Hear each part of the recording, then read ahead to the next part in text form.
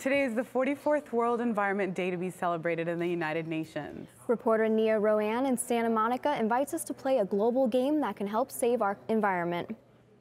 The United Nations has come together every June 5th since 1974 to celebrate World Environment Day. Each year, a different theme is chosen.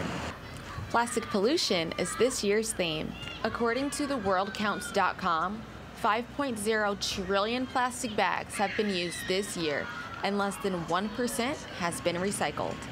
Here in Los Angeles, companies like Heal the Bay have worked on plastic bag bans for years now. Nancy Schroeds, the group's associate director, works to educate the community. We have a marine debris database where all of our volunteers who do beach cleanups actually collect data as they're picking up trash on the beach.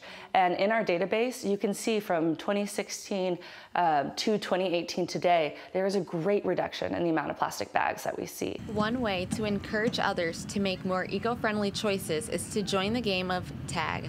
Tag can be played by choosing which single-use plastic item you're willing to give up. Then, take a selfie with the reusable alternative and post it to social media.